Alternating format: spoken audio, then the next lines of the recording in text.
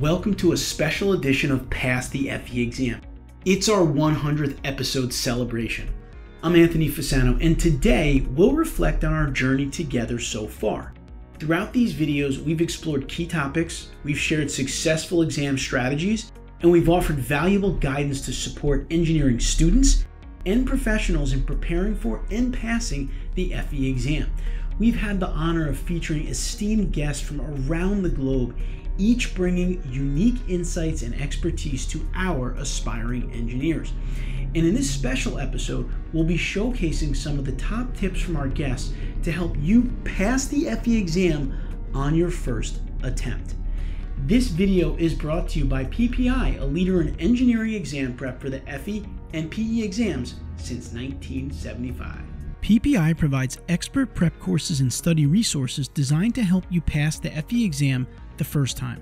PPI's live online courses include hours of lectures, problem-solving demonstrations, exam strategy sessions, office hours, and a passing guarantee. When you take a live online course, PPI guarantees you will pass, or you can take the on-demand course for free. With study guides, practice exams, and more, the PPI Learning Hub offers digital practice and review that you can take with you anywhere you have a device so that you can prepare during the times most convenient for you.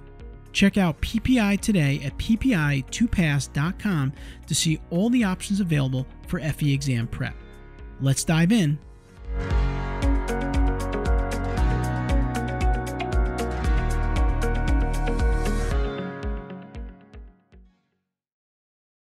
Starting with our first highlight from episode 46 featuring Alejandro Patino, EIT Senior Engineer at Colliers Engineering and Design. Alejandro shared some great tips on the importance of replicating the actual exam environment. These strategies are crucial for effective FE exam prep. Let's hear what Alejandro had to say.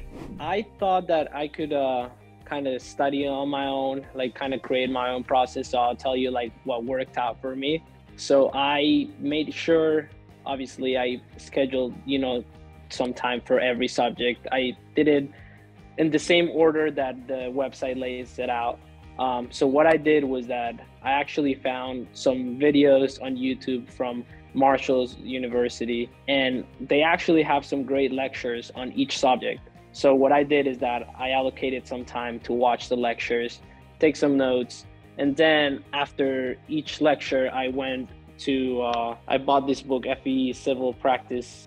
It's by Michael R. Lindbergh from PPI, I believe. And I did the practice problems for every subject. So I did the lecture and then all the problems for every section. And then right at the end, when I was done with every subject, I took 2 practice exams, which I purchased from the NCES website. I had 2 of them, and I just took them as if I was there the day of the exam. And that's what worked out for me, actually. Moving on to episode 6, we featured Justin Edenbaum, a practicing licensed professional engineer and founder of Nevergray. In this episode, Justin shared valuable advice about the advantages of taking the exam during your senior year or immediately after graduation. Let's listen to his insightful advice. The big question that I really want to ask you today is, based on your experience, should one take the FE exam after gaining some experience after college, or while they're still kind of in college, going through the process, getting near graduation? So I have seen this process from university to immediately after university to a 60-year-old taking the exam. And the answer to that is take it your senior year or immediately after your senior year of university. That's the short answer. In my university, Binghamton University, when I went there 20 years ago in 2000, they actually paid, or they coordinated to have a van drive people to take the FE exam. And they still to this day, I was talking to my friend Jason who teaches there, they still to this day encourage students to take it and actually have study classes to do it while you're in school. That's interesting. So why do you think it's so much easier to take it at that point? So you asked the question, should you take it after you have experience under your belt?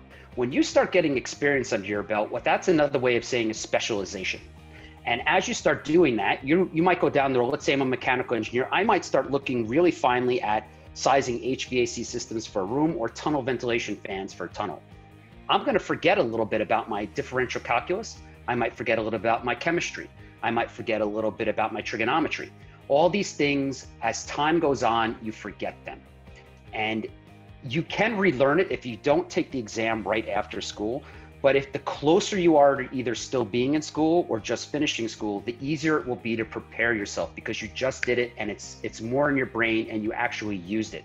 A couple of years of experience, that experience starts to actually push out some of the basics that you're not using. In episode number 5, featuring Victor Romo, EIT, a project designer from Daedalus Structural Engineering, Victor sheds light on the significance of creating a structured self-study schedule for FE exam preparation.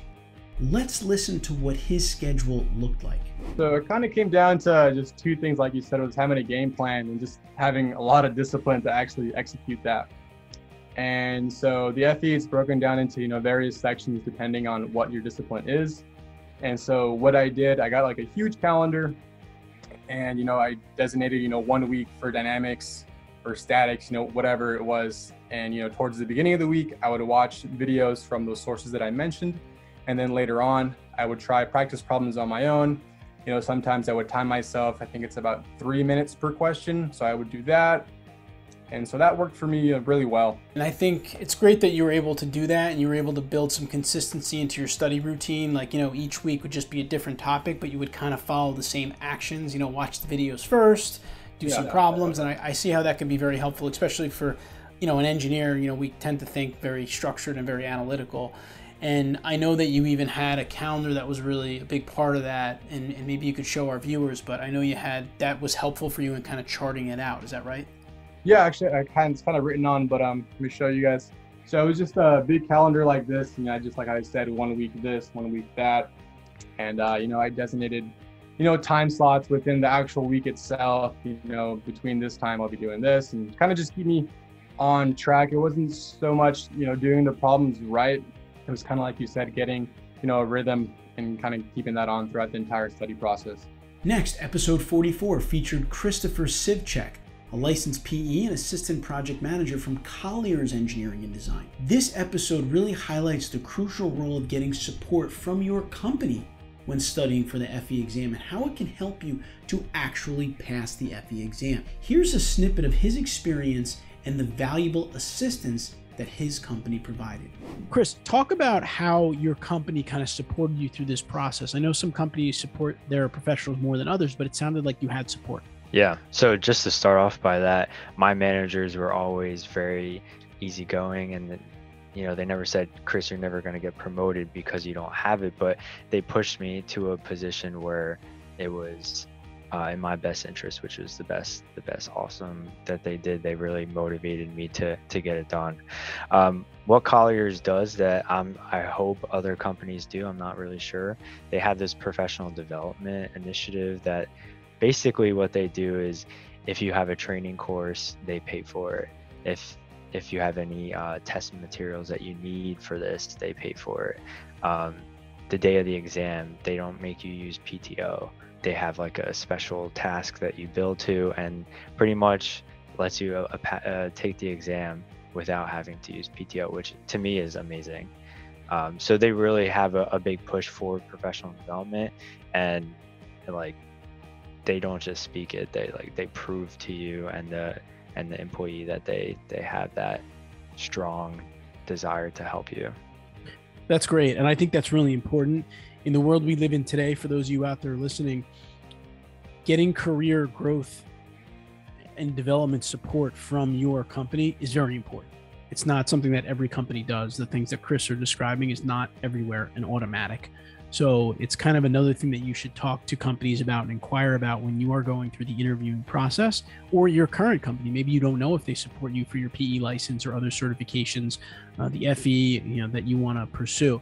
Concluding our highlights is episode number 46, featuring Nabil Newton Khatib, MS, a structural engineer and assistant structural project manager from Tetra Tech. Nabil highly recommends that students and aspiring test takers give themselves at least 2 to 3 months of time to prepare for the exam, and also that will help you to avoid unnecessary stress. He also shares his successful TTTT framework: terms, templates, time, and trust, used during his FE exam preparation. Here's a snippet of Nabil's advice. I would highly recommend people who are trying to take the FE to give themselves at least 2 to 3 months preparation, because you're going to be like taking classes. You're probably going to be like having your capstone, senior design, meeting with your group. So you don't want to really hammer and cram things in, because it's not going to feel good on your end, because you're at the end of the day, you still need to live your life. You don't want to stress yourself so much where you cannot focus on so many things. And this is a huge topic that I always say, in my speeches, the TTTT. That's the strategy that I go always with. First T is terms, concept. Identify what you are dealing with. Familiarize yourself with the terms, the concept. The second T is templates. Build your own templates, meaning exercise and practice problems. The third T is time. Time management is a huge issue that we face nowadays. And the fourth thing is trust. Trust yourself. You cannot skip any T here.